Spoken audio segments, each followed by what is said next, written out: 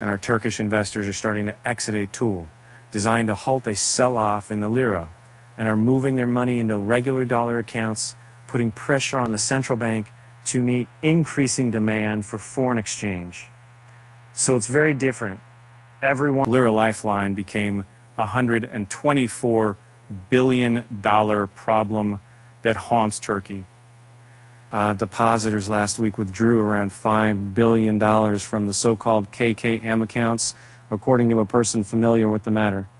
The accounts offer savers generous interest rates, the whole liras, while compensating them for any depreciation.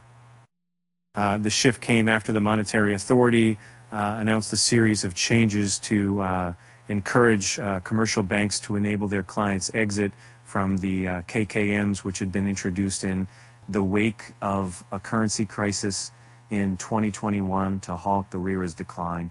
Most of the $5 billion outflow came from investors that originally had dollar savings and reverted to regular dollar accounts last week.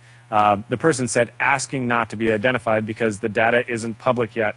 A smaller amount of lira savings by retail investors entered the KKM program during the same 5-day period, trimming the net weekly drop to below $5 billion, first such change since January.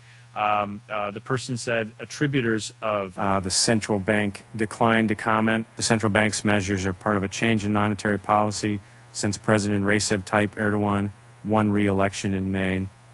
His new team is trying to end unorthodox, including ultra-low borrowing costs. They were championed by Erdogan in recent years, but which caused inflation to surge and foreign investors to flee Turkish markets. Official data scheduled for Friday will show how much money remained in the KKM program through last week. The outflows that took place during that period resulted in higher than usual foreign currency demand from commercial lenders, which the central bank met using its own reserves, the person said. And that's something else.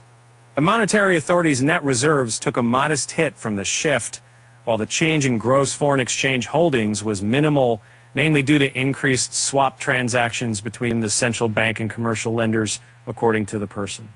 And last month, Central Bank Governor Hafize Gaye Erkan said the central bank stopped using its reserves to support the currency, adding that the Monetary Authority still met banks' dollar demand emanating from outflows from the KKM program.